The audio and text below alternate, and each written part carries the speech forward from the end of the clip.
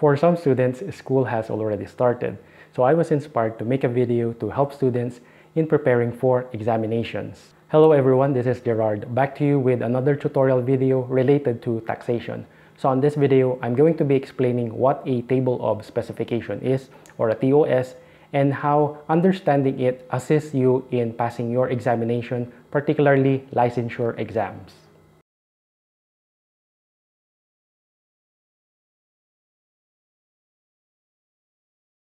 So a table of specification is a tool used by examiners or assessors in preparing a test or assessment in order to measure an examinee in terms of content and thinking skills that the exam intends to measure. Using the Professional Regulatory Board of Accountancy Resolution number 275, series of 2015, it says that a TOS shall be the basis for the test items to be encoded or inputted in the test question databank.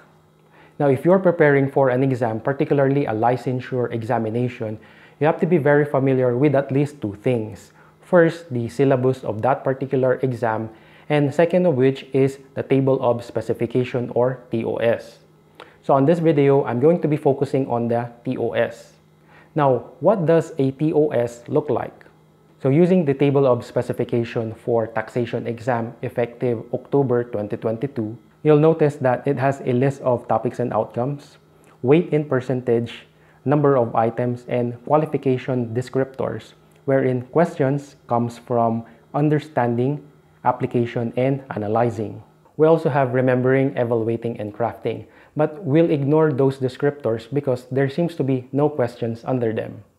So the way questions are crafted is primarily dependent on the descriptor used. So we have what we call your lots and the HOTS. We could say that taxation exam is in the middle of lots and HOTS. Understanding and applying are under lots. Conversely, analyzing is under HOTS. So I'll be focusing my discussion on the three descriptors present for the board exam for taxation. Let's look at the topic Principles of Taxation. You'll see that there are 8 questions, all of which are categorized as understanding. How does an understanding question look like? Here is an example question. So observe that the question is focused on the concept of valuation, which is part and parcel of the computation of donor's tax. What this means is understanding questions will circle around explaining certain ideas or concepts. Continuing with our next descriptor, which is application. Generally speaking, the question will most likely ask you to solve a particular problem, such as this example right here. As you can see, these questions test if you know how to apply the conceptual frameworks by solving a particular problem, in this case, computing donor's tax. The last descriptor is analyzing. Using the same question, but let's modify it a bit.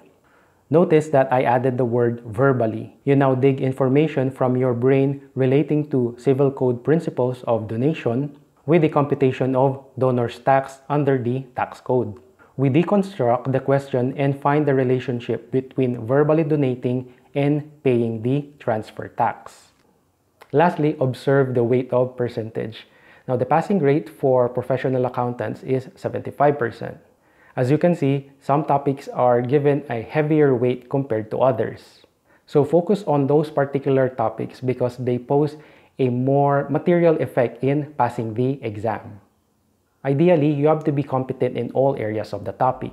But by scrutinizing the weight in percentage, it gives an insight on which to focus due to the number of questions coming from such topics. Knowing this, you can now create a strategy where to devote limited study time. Income taxation. And that's it. So I hope this short video on Table of Specification will help you in your preparation for taxation exam and other exams. So if you found this video very helpful, please give it a thumbs up and make sure to subscribe for more tax videos to help you improve your skills and knowledge in taxation. Lastly, if you haven't yet already, hit that notification bell so you won't miss any tax tutorials.